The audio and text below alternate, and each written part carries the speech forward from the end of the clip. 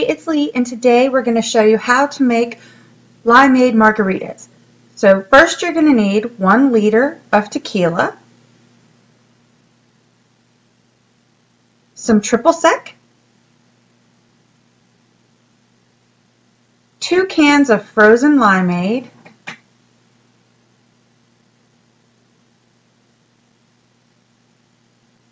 some limes, ours were frozen, and an orange. We have a navel orange here.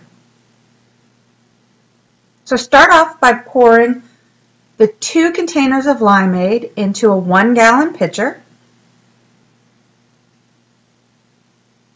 These are still partially frozen, but it's okay. They'll thaw out. Make sure you get every last drop. Next, we're going to take the triple sec and fill 1 of the empty limeade cans and pour that in.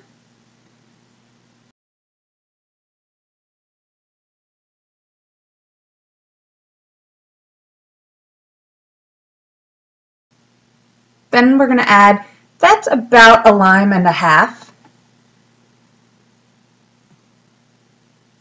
and about half of the navel orange as well. Use the other half for for garnishing, and you can also use the leftover lime if you have it for garnishing as well. Next, we're going to add an entire liter of tequila. I know it sounds like a lot, but this makes 1 gallon of margarita, and you're going to pour it over ice, so, you know, it's not that bad. You can always add less if you prefer.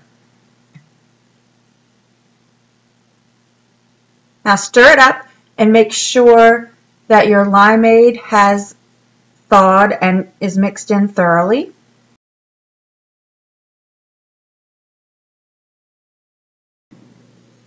Now just fill it to the brim with water and you have your limeade margarita. Serve over ice and garnish with your leftover fruit. If you like this video, please give it a thumbs up and subscribe to my channel. You can also find me on Twitter, Instagram, Facebook, and Pinterest at Lee'sHome05. Thanks for watching. Bye.